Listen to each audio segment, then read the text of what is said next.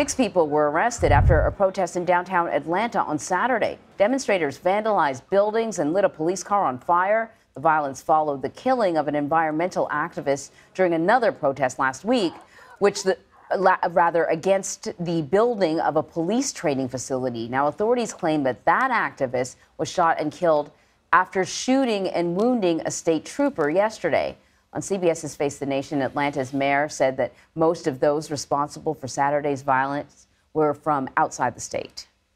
On the facts, 7 to 13 people have been charged with domestic terrorism. Is this terrorism? Is this crime? What is this? Who's behind it? Yeah, I won't go as far as whatever that representative said, but what I will say is that it is a crime.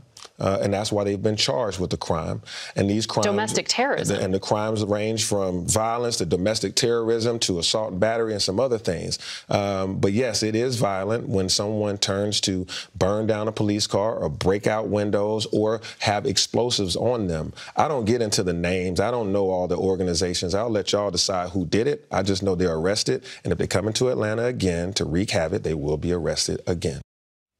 Well, for more on this, we want to bring in Rebekka Schramm. She's a reporter for our affiliate in Atlanta. Really good to see you. Can you just remind our audience what led up to the protest on Saturday?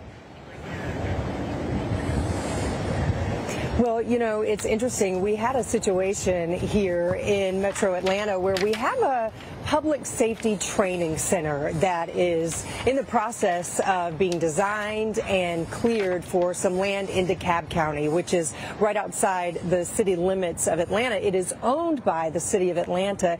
It's the site of a former prison farm that has been around for 100 years. It's probably been abandoned for at least 30 years. Some of the buildings had caved in and the trees had grown up around it. And some protesters, some activists, environmental activists, moved in basically without authority and began setting up, you know, sort of tree stands, if you will, in the trees to keep them from being cleared, and basically started causing some problems with police in the area.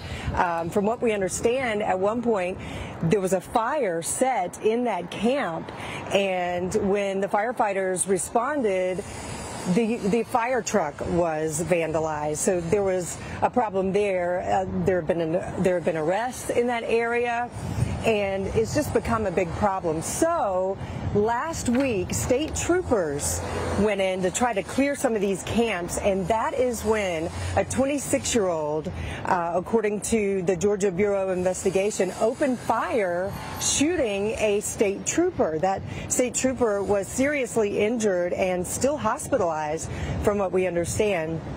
At that point, state troopers returned fire, killing this person, and that is what sparked the outrage over the weekend. So Saturday, there was a protest here in downtown Atlanta on the streets, on Peachtree Street, and this happens to be right down the street here is the headquarters of the Atlanta Police Foundation. And that particular building, once the protesters kind of moved through, some of them turned into rioters and started throwing rocks and breaking windows. We understand there was some graffiti on the building. Same with the Wells Fargo here, which we understand Wells Fargo has participated in some of the funding for this new public safety training center. So there were some very targeted acts of vandalism here, and we have 6 people now arrested on charges ranging from domestic terrorism to rioting to arson. A police patrol cruiser was set on fire during all of this. And so, yeah, that's what we're dealing with. We have those 6 people now in custody facing some pretty serious charges. Wow. All right, Rebekka Schramm on the scene for us. Rebekka, thank you very much. Appreciate it.